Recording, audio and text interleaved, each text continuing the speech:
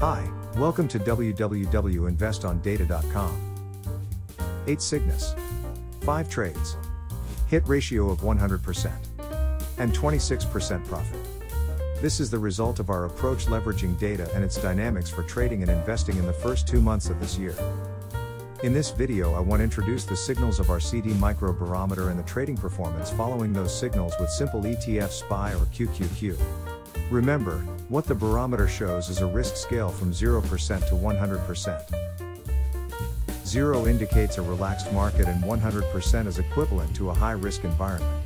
The thresholds are at 40 and 70%, separating low risk from 0 to 40, uncertain from 41 to 70, and the high-risk environment, which ranges from 71 to 100. The history chart is just below and draws a line by connecting the daily values at market close. Our mission is to demonstrate investors and traders how they can leverage market data to make more smart and confident decisions in their risk management, strategy and timing. For that we visualize stock market data and its dynamics in easy and instantly digestible barometers and indicators. Please note, this is not an investment advice and we are not financial advisors. So, how did the stock markets and our major barometer perform? We had 8 major signals and a unique hit ratio of 100% in this period. Enjoy the ride and watch out for the signals.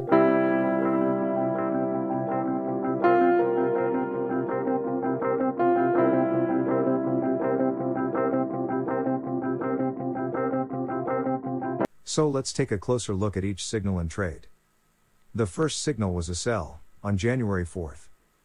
CD Micro indicated rising risk on January 4th and spiked to 68% the following day. The sell signal has been confirmed on January 18th. After the signal on January 4th, the S&P 500 lost over 12% till January 24th. We rotated into a long position after getting a weak buy signal on January 31st, taking a profit of 10% on trade 1. The long position in trade 2 led to a positive ride of roughly 3%.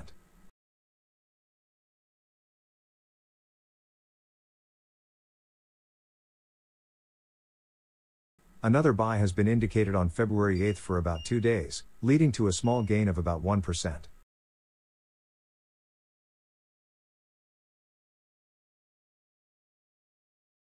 We then received a strong sell on February 10th and went short till February 25th. S&P lost about 9% till February 23rd and our result here was 8%. We rotated into a long position on 25th and closed the trade 5 on the 1st of March with a solid 4% profit. Putting all that together and trading in both directions, we generated a result of 26% in these 2 months. I know, that may not feel really amazing to some traders. But don't forget, making 26% every 2 months would result in an annual performance of over 300% on your initial capital.